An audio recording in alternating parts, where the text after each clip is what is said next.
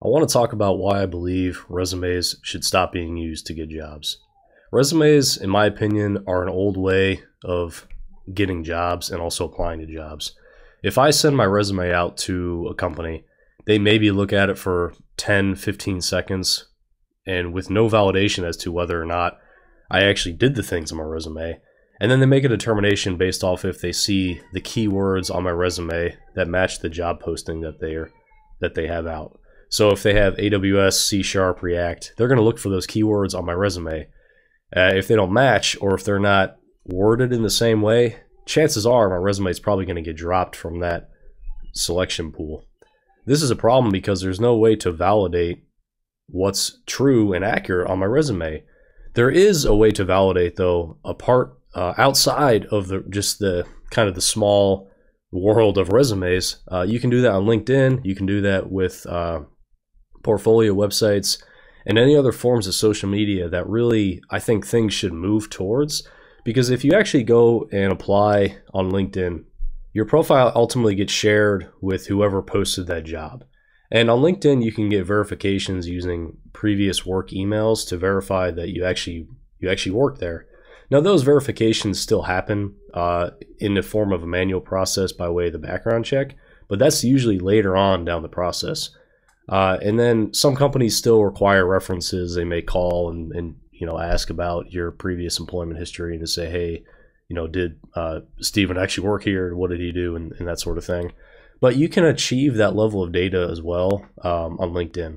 Now, I understand that there's fake profiles, and I think that we're moving in the right direction with verifications and other forms of checks that way. And I think that really helps to solve a big problem that we're seeing on resumes, which is lying. People just flat out lying on resumes. Now, obviously, you shouldn't lie on your resume, and I don't condone that at all. So the question we face is, okay, how do we fix that? And how do we make it so that when a job gets posted, 500 resumes don't just get flooded to that post? And I've seen that. I've actually applied to a job. It was up for about 3 days. It got 500 applications. My resume was one that was selected out of 10. Now, I don't know how that happened, but that's a problem that this is an issue that's happening on job postings. But I would say that those postings that are listed as remote, more not entry level, like mid plus, those job postings are always going to get spammed with the most amount of resumes on any of those job posting sites, especially LinkedIn. So when you see that, okay, we got 400, 500 applications, what do we do with that? And people say that, there's no way to tell if that's accurate.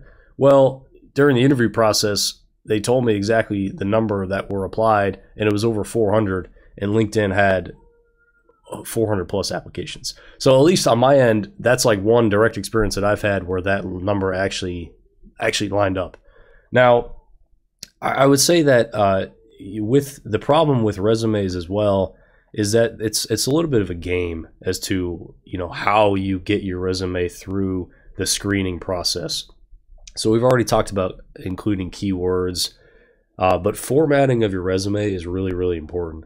It's important because a lot of these tools that kind of like parse through your resume, they're going to kind of freak out at weirdly formatted resumes with like maybe different fonts, different styles, different indentations. All those things really do matter for some companies that use these kind of resume parsing tools. Now, that's not to say that you won't get through using a fancy resume. I don't think that at all. But I think that if you're looking at it just solely from a numbers game and you want your best shot at getting your resume through, I really would keep it simple, and I would kind of keep the core things in your resume. Now, looking back at my previous jobs, I've done one of two things. I've done just the typical application process with my resume, but I've also then reached out to the hiring either manager or somebody that was associated with that job posting on LinkedIn, sent them a message just to get, say, hey, nice to meet you. I just applied to, so-and-so job, and then something along the lines of that. You just got to establish the first connection because you're trying to get the first interview.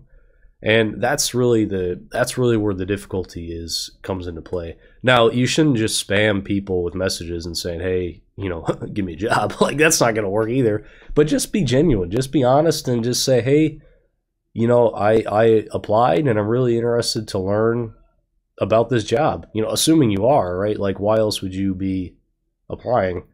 Now, I completely understand that applying is it's a numbers game, right? Like, in the past, I've applied to like 75 jobs and I've heard back from maybe 25, and that's just how it is. But I will say that, again, you have to understand the pool of jobs you're applying to. Companies that are local and don't hire remote and are smaller, chances are they might not even use the job posting site that you're looking at. A lot of times I've seen jobs on like smaller companies but still well established that have their own independent career pages, but that's it. They're not really branching outside of that. So you actually have to go to them directly and then apply. And there's a lot of jobs that are undiscovered and not filled because they don't use the social media. And then, you know, when you get to the social media sites, it's easy just to, you know, key down and just spam apply, especially the LinkedIn easy apply ones. It takes you all of about, what, 10 seconds? And it's a real challenge. But I want to show you the resume template that I've used for the past 7 years. Okay, this is what I've used to a T. I'm going to show it up on the screen, and we're going to walk through it. And I'm not making this stuff up. This is what I've used for 7 years. Okay, I've gotten 4 jobs using this template of resume. There's nothing fancy. I'm not playing any games on this thing. It's flat. It's as straightforward as can be. All right, so the top is name. What is your current title? Simple as that. What are you employed as? That's what you put there. Your address, your email, your phone number, your LinkedIn, and then your GitHub. GitHub, I would argue, can be interchanged. I've had GitHub on here. I've also had my personal website when I was initially applying to entry-level roles. So you can kind of pick and choose, GitHub. But you absolutely need to have LinkedIn on there. The first part I have about in the About Me section is just technical skills. And that's it. All you need to do, you need to list out every technology that you have experience with. You can list them out in order of like most experienced to least experienced, but everything you have used, I don't care what it is, every technology you've used, put it on here. C#, JavaScript, AWS, Azure, whatever you used, whatever technology you have built something with, you have to put it on here. It doesn't matter how big or small of a project it is. If you have experience, you need to put it on here because you have to, again, you're playing the game of keywords. And ultimately, now if you've used the technology once, like oh, I made a Hello World app in Python, okay, maybe don't put that on here. But assuming you've used it to some degree, I put it on here. Education is next. If you've went to school, put your school. If you got a degree, put that in your GPA. And then just the basic, like, okay, here's when I started, here's when I graduated. The next section I used to have below the experience, but I've since actually flipped those. So this is where personal projects are. Personal projects, for me, my goal for personal projects is to make them stand out more than my work experience. That should be the goal, in my opinion, for personal projects. That's how I look at it. So my personal projects, I have current projects and then previous projects. Current projects I usually talk about a little more in depth. So the current projects, like you've seen on the stand-up channel, I would talk about it at length. Obviously, I've slimmed this down a little bit, but I'm saying, okay, I'm building a 2-stroke engine simulator system. Again, that's a little bit eye-catching, and I've had people ask about this. So I'm just going to say it's a Rust microservice load tested to process over 1 million messages in approximately 1.5 minutes. We have a video on that. We can validate that. We have a real-time notification system using Rust, RabbitMQ, and SignalR. And then I would talk about it more. But that's talking about it in a way that's technical, in a way that describes, okay, how the technologies are being used.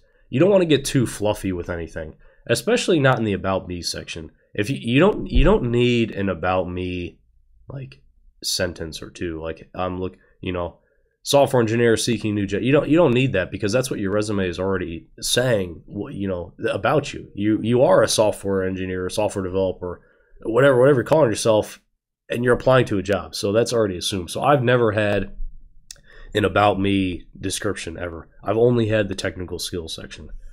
And then, so previous projects, just put what stuff you built. So like I've made a lot of like embedded, I've done a lot of embedded systems programming with like Arduino stuff around engines. So I made a two-stroke engine, like RPM monitor that I put on like a gas blower that I'm working on. And I did it with like a C-based language. So I put that on here. And then my other one is the 2 iOS apps published to App Store. So again, you want to have your personal projects talked about at length. And that should be the goal, is to, okay, I can talk about my work experience, but here's what I'm working on. Like, this is the personal project. This is stuff that I'm super interested in, and this is where I learned programming. I mean, truly, doing this stuff. And then below or above, depending on how you orient these sections, you want to have experience listed out. So, job 1, 2, 3, whatever. And obviously the dates are, bogus, but put whenever you started, put whenever you ended. I don't usually go into the day. I just keep it month, year, and then my current job, you put like present or whatever, and then same thing, start and end date. The big thing with this is, again, you want to get the keywords lined up for a job you're applying to. So if I have experience in C# and AWS, and I'm applying to a job for a developer that uses C# and AWS, you better believe that I'm going to have things on my role talking about that. So again, you want to have the keywords, but you also want to talk about how did you add value to the last place you were at, because it's not about you. It's about what you brought to the table that's going to be on the discussion for the next job. So you want to say, okay, what did I actually do? This is the part where it's a little bit of a game. You don't want to get like super, you don't want to get fluffy, but you want to keep it technical and keep the sentences talking about how you brought value. So I might say like, okay, I led team architecture reviews. That's the talking point. People are going to ask about that and say, okay, what did that look like? What did your team makeup look like? So there's a lot there that can be discussed.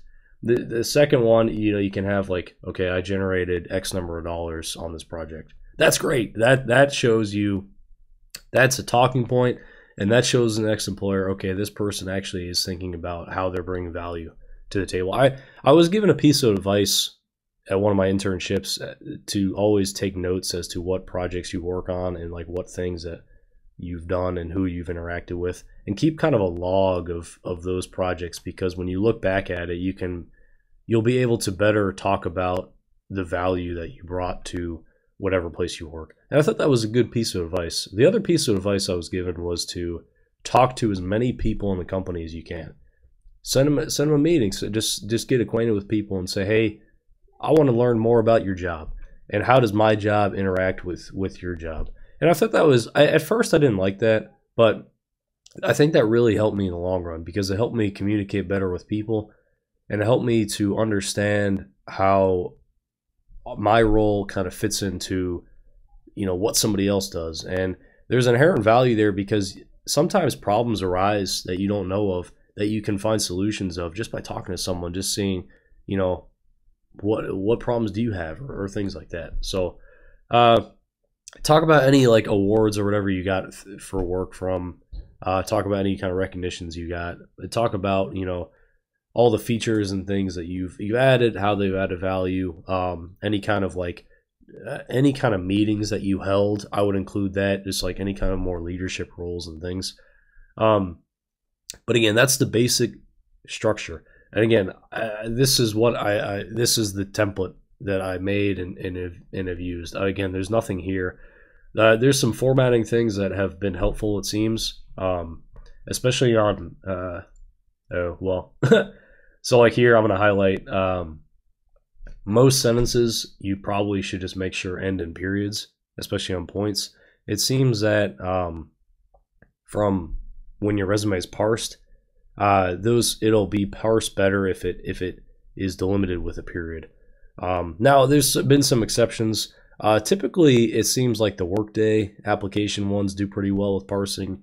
There's a couple other systems that don't seem to get it, but for the most part, I found this to be really helpful. It seems that the pipe delimited stuff does really well if you're looking at it, and I've never had an issue with the address, email, or anything being parsed usually.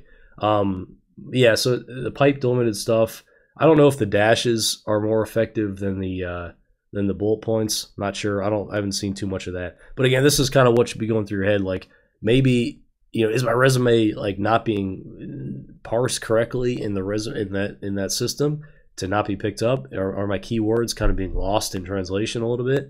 Those are the things that you should be mindful of. But again, resumes, in my opinion, are kind of a dying thing. At least they should be. I maintain a pretty active LinkedIn, and I think that that's a necessity in today's kind of market for jobs. And I think once you get verifications, once you get kind of recommendations from past employers that you worked at, and like maybe like and just everything that you can, I think that your LinkedIn should be as maintained as your resume. And I think that you should use that to your advantage when applying to jobs. Just reach out to people, talk to people, and just get a feel, because that's all this is, right? It's you're interviewing the person as much as they're interviewing you. And I think that that's the hard part to get across. And again, there's going to be jobs out there that you apply to that you fit everything and you still don't get. I've applied to roles where I've literally fit every technical qualification out there and I didn't get picked. That's always going to happen, and you can't be discouraged by that. It's just the way things are. You never know what happens when you submit your resume or wherever. I've reached out to people on LinkedIn and I've never heard back. You're going to have that too. You just have to keep going. You're finding a job has to become your new job. I mean, honestly, I spend north of like hour and a half every day applying to jobs, and I just made that. I became obsessed. I allow myself to become obsessed truly with applying and making it my mission to hear back from places and to start the conversation, because that's all you're doing is starting the conversation with that first interview. You want to lay stuff out on the table, say, hey, here's what I'm looking for, and everything like that. Here's what I'm looking for in a company, here are my requirements and everything. And that should be the introduction to the conversation. And people just want to have a conversation about where you're at, why you're applying, and is this going to be a right fit. We're going to get into the topic of actual technical interviews in a later video, because I think those are also broken, and we're going to talk about that and what I think and why I think largely they are broken for the mass amount of technical jobs available. We're getting into that later video, but hopefully this was helpful looking at a resume, just talking about it, and I hope that nobody gets discouraged about applying.